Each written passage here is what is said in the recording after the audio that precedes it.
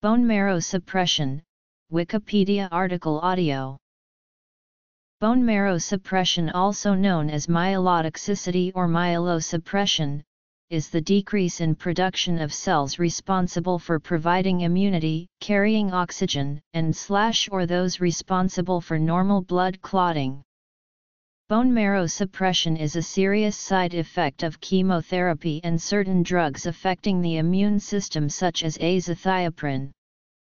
The risk is especially high in cytotoxic chemotherapy for leukemia.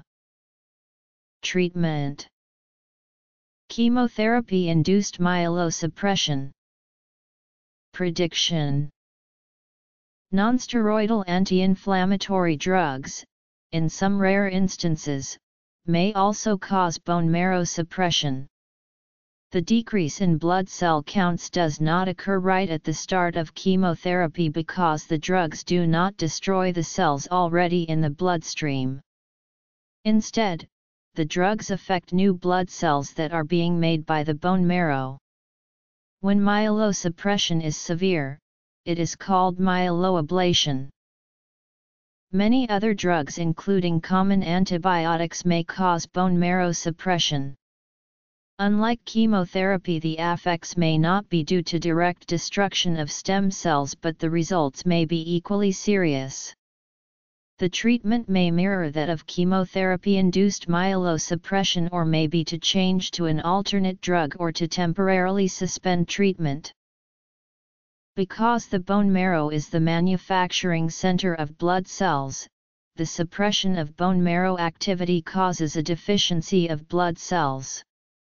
This condition can rapidly lead to life-threatening infection, as the body cannot produce leukocytes in response to invading bacteria and viruses, as well as leading to anemia due to a lack of red blood cells and spontaneous severe bleeding due to deficiency of platelets.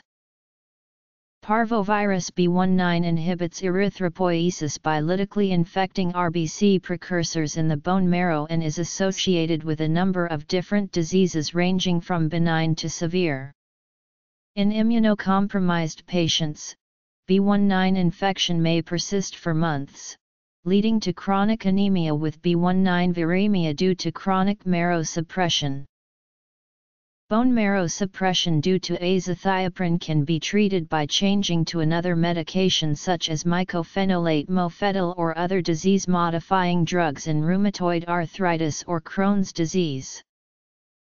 Bone marrow suppression due to anti-cancer chemotherapy is much harder to treat and often involves hospital admission, strict infection control, and aggressive use of intravenous antibiotics at the first sign of infection. G-CSF is used clinically, but tests in mice suggest it may lead to bone loss. GM-CSF has been compared to G-CSF as a treatment of chemotherapy-induced myelosuppression/neutropenia. In developing new chemotherapeutics, the efficacy of the drug against the disease is often balanced against the likely level of myelotoxicity the drug will cause. In vitro colony-forming cell assays using normal human bone marrow grown in appropriate semi-solid media such as colony GEL have been shown to be useful in predicting the level of clinical myelotoxicity a certain compound might cause if administered to humans. These predictive in vitro assays reveal effects the administered compounds have on the bone marrow progenitor cells that produce the various mature cells in the blood, and can be used to test the effects of single drugs or the effects of drugs administered in combination with others.